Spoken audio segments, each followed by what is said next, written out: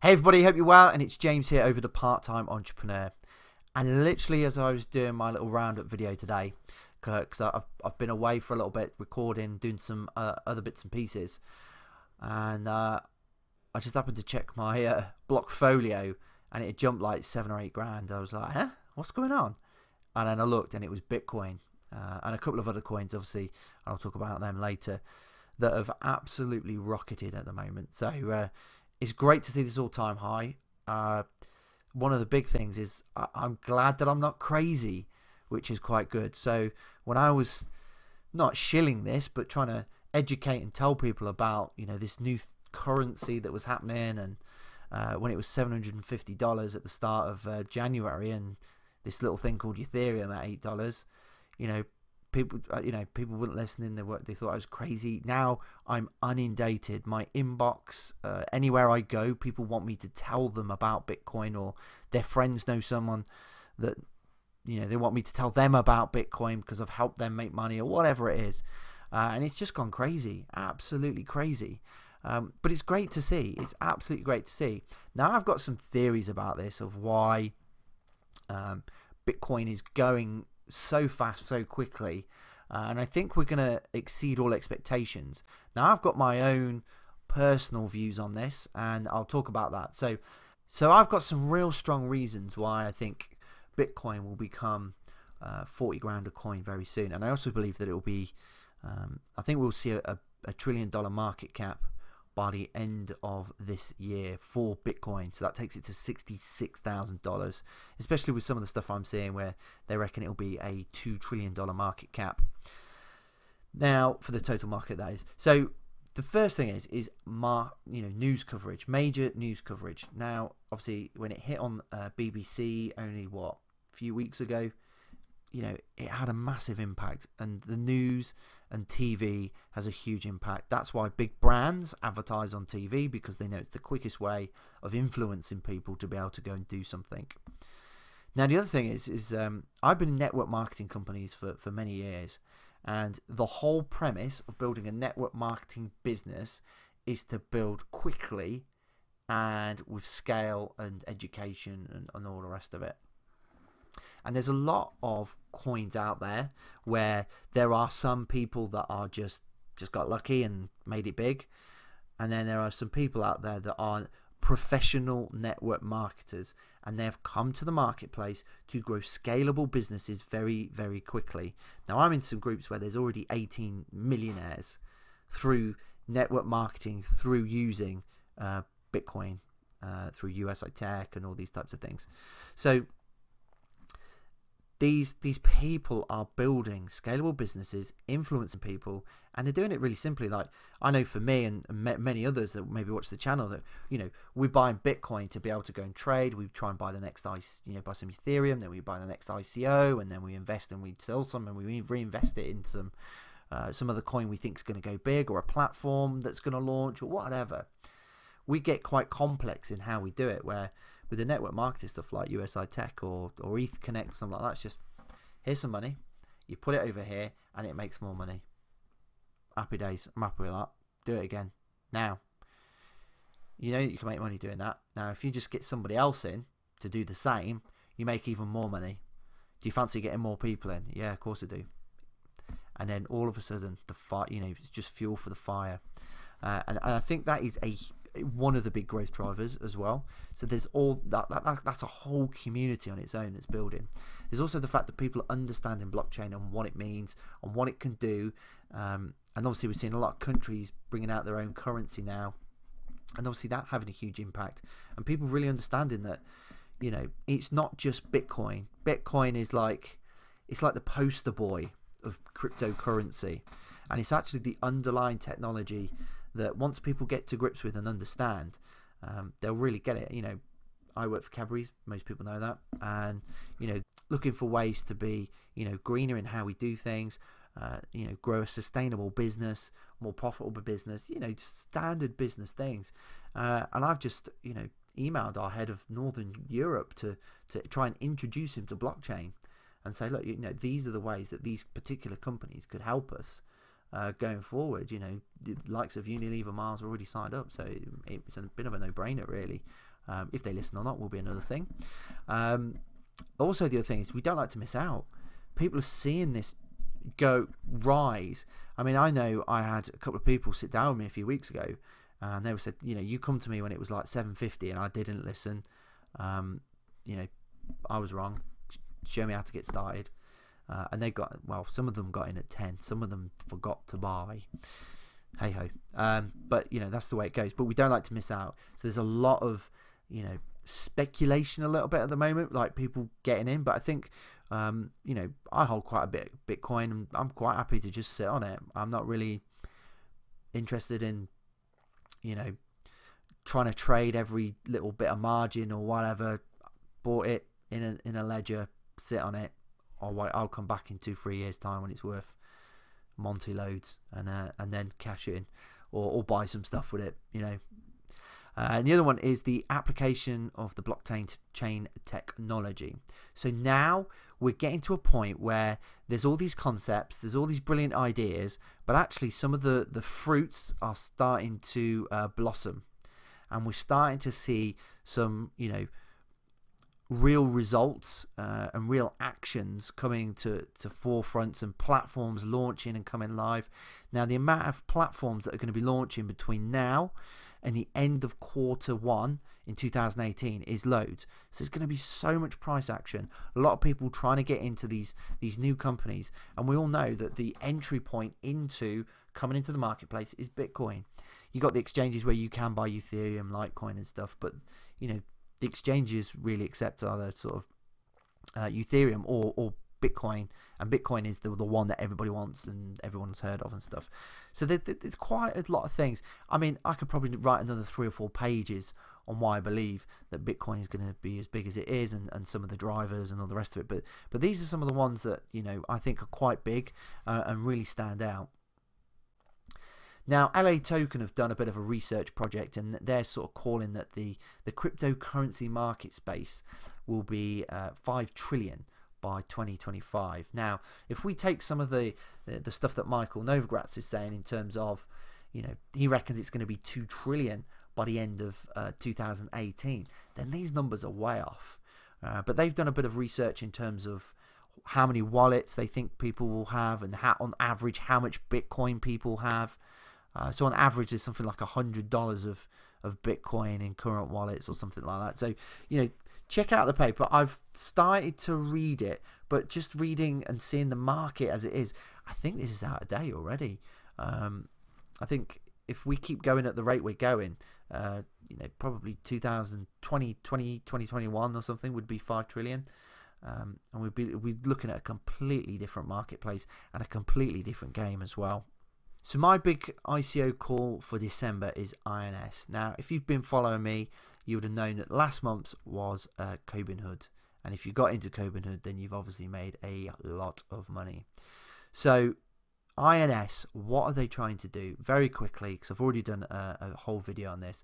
They're basically trying to create an online platform for your grocery shopping, and in the process, making it more efficient, reducing food miles, and therefore being able to pass that cost on to the consumer, the you and I of the world, so we can buy our groceries online for a lot cheaper. That is the basic premise, with a whole marketing piece using the token where suppliers can incentivize consumers directly. That is the basic premise. Check out the video in a lot more detail, try and understand it more. I'm in the industry, I work for Cadbury's. I understand the pressures and the problems that we face daily, and this is a huge answer to that. And there's already big guys already signed up. Mars already signed up. Unilever already signed up. And I know there's some other big companies signed up, but I'm not allowed to say. So, but loads of news coming soon, and it will come on this channel first, because I have a direct relationship with Peter over at INS. Very good team, very good guys, very informative all the time, keeping me up to date with things, and then it allows me to do these videos and keep you guys updated as well. But hardcap smashed in 4 hours. It's up to 70% now. This is selling out fast. At the rate it's going, 3-4 days, and I would have thought this ICO will have ended, and there'll be no more tokens left. So do check them out. do your research and definitely have a look at these guys. They're also going to be going live on HitBTC, Livecoin, Ether Delta. There's a whole bunch. Next week or two, there's going to be loads more exchanges unveiled in terms of where they're going to be listed. These guys are coming out firing on all cylinders. They've also had some huge investors. So 2000 ETH, it's around about $1 million. From some big capital blockchain venture guys over in Australia. So I mean, this is huge news. People are really getting behind this, and I really do think that it's going to be one of the big ICOs that really take off. And I'm more on the fact that it just solves, there is a clear problem in the industry at the moment, and these guys have just hit the nail on the head of how they can solve it. They also have a whole bunch of new people on their advisory boards. I haven't checked these guys out, but I can only assume if they're as good as the team that's in place, then these guys are going to be rock stars. So again, this week, there was another bit of news. So ETHConnect opened up the doors again, and there was an extra 2 million tokens that could be purchased at the $5 mark. Now, I've gone into my back office trying to figure out how many are left, because obviously I advised all my team to get in. I didn't deposit my money in time, so I've had to now buy some tokens off my team. So they've sort of pulled together and sold me some, bless them, which is great. After I give them the tip and got them all in and stuff, which is good of them. But yeah, this is going to be pretty big. We've seen BitConnect go massive, and so will this. And again, like I said, with these network marketing type models, you know, it just encourages more and more people to get in, and especially when they're making the easy money, it makes it a lot easier and a lot more attractive for them to come on board. So the other big news is that NiceHash got hacked. 62 million has gone, and that's roughly around 4,500 Bitcoin. So I think the lessons I've seen, was it Trevon James had lost 111 Bitcoins and stuff. You know, make sure, I don't know if that was real or not, but it looked like it might be. The biggest thing is this: keep your Bitcoin, all the rest of it, in a hardware wallet. Take it off the internet. You know, they cost, I think it's like $69.99. I think that mine was about roughly that. Just take them off. You got Bitcoin, just take it off, put it in a safe place. Don't leave it anywhere when someone could potentially get it. Get your 2FA on your on all your accounts and stuff. Again, just that extra layer of security if you haven't got a nano ledger or something like that, just to make sure that no one gets hold of your coins. Because at the moment, this is what's happening. Like, you obviously can't hack Bitcoin, but a lot of people are hacking the wallets or your computer or your emails or something to be able to get hold of your coins. So it's been a very kind week on the markets, which is good. But also, I received my 10x card. So this is like, you know, absolute game changer for me. So I never want to have to go back to an exchange, you know, get rinsed for whatever percentage they will charge you for changing it back, and then you put it into another wallet or whatever, and then they charge you to put it back into your bank account and all this business. So I'm really happy to get my 10x card. Obviously, most people know that I'm quite a big holder of 10x. Got a big soft spot for these guys. I think very open, honest company, and I think they're going to do incredibly well. But also at the same time, I can go spend my Bitcoin. And I'm going to do a bit of an overhaul video on 10x soon, and just, you know, where are they with their plan. You know, even do a little video of actually spending some Bitcoin, which is really cool. The coolest thing is this. I'll just go into my wallet right now, so I'll have a look at my 10x wallet. Now, when I first put like a little deposit in there, because I had to pay for the card and stuff, it was 70 quid of Bitcoin. Now, they took 15 quid for the card, which is what it costs, and then that left me with about £55. Now that £55 I haven't done anything with. I just left it in there of Bitcoin. Let's have a look at it's 250 quid. I mean, that's bonkers. So I put 70 quid in, I get a free card, and I get 259 quid. You know, that's, what's that, a PlayStation 2 or something like that? Bonkers, isn't it? Bonkers. This is why I love cryptocurrency. It's awesome. So the next one is, this is part of my rig that you can see here.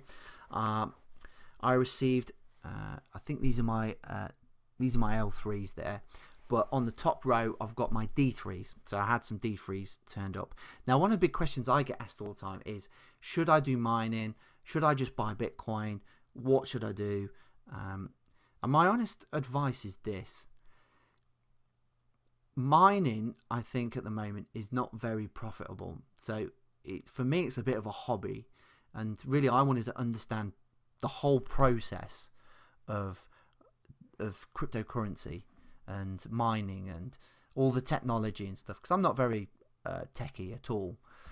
So I wanted to get into the mining. Now, the Litecoin machines, they're doing about 450 quid to 500 quid. Now, obviously, with Litecoin prices spiking, that's obviously a little bit more, which is great. And obviously, about £80 worth of electricity each one, making 300 quid. So that's not bad. But on the Dash miners, it's a very different story. So these are 2 Dash miners running, and it's about $121 a month. Now, I actually think that's a lot less, because at the moment, when I'm running the machines at even just factory standard capacity, what I'm finding is that the chips are getting too hot, and then the whole machine just starts going crazy, resets itself and stuff. So I've actually had to take the frequency down. So I'm not seeing anything close to what these guys are predicting. It's actually probably about 30% less. So you're probably looking at about $90 a month, which in some cases doesn't seem like it's worth it. However, if some of the predictions that have been made recently, where they reckon Dash will be 12 grand a coin in 5 years' time, then this is more than worth doing. And I'm doing it as a bit of a hobby. I'll keep you guys updated of how profitable it is, which ones. I want to try and get hold of some S9 soon as well, so I'll have 2 of all of them basically running, and I can give you a bit of an update and an honest view. If you're considering getting into mining, my honest opinion at this moment in time would be, if you've got profits from trading or whatever, use your profits. I wouldn't physically go out and buy something right now. I'd probably just invest it in Bitcoin, or maybe the altcoins, and you're probably going to make a bigger return at this moment in time. I've spent over $12,000 on bits and pieces, but luckily for me, that was all profit from when I bought Ethereum and stuff. So take your time, don't jump into mining and try and get because it's the hot new thing or whatever. Really check out Crypto Compare, look at the numbers, really understand what you're getting yourself into.